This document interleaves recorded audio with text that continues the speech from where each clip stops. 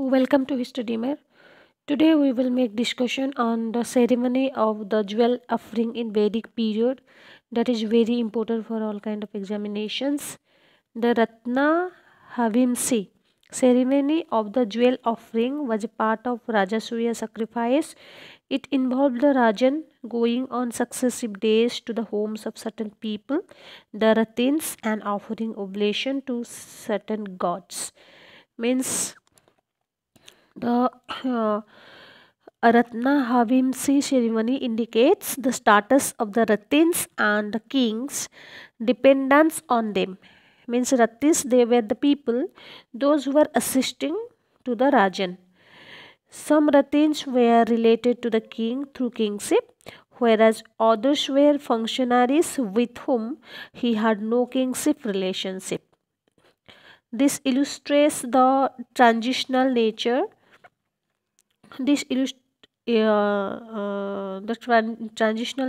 and also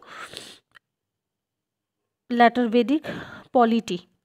It was in between a polity in which kingship was still an important factor and one marked by an elaborate military and administrative machinery. So curiously, the Brahmana text state that some of the Ratins were inferior both to the Brahmins and to the Kshatriyas.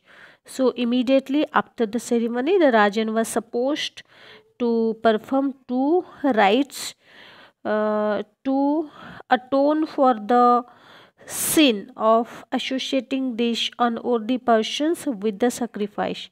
So let's discuss. These are also coming in objective questions. So let's to know the Ratins who were assisting and supporting to king. That was Brahmana or Purohita. He usually heads to the least. They were head. And second were the Rajanya, those who were nobles.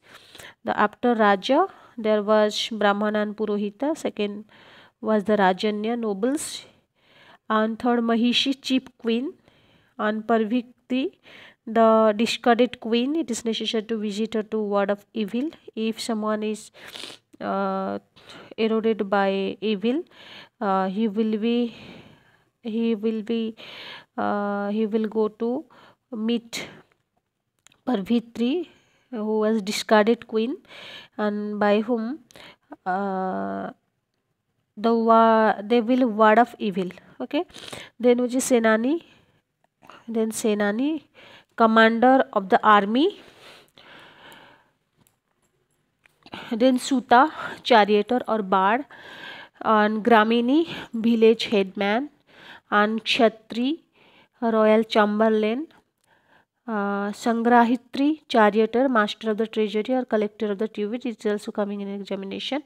I have to show one question, that was who was Sangitri in Vedic period. This was the certain question.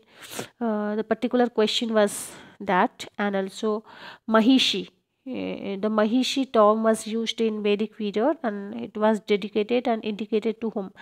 It was also question. Then Bhagaduha, who is literally milker of shares, distributor of food and perhaps collector of king's share of the produce. Then Akshavapa, literary thrower of dice, was a thrower of dice, a functionary connected with dicing or perhaps with the maintenance of accounts. Then question number 12, Gobi Kartana, chief huntsman, and Takshan, carpenter.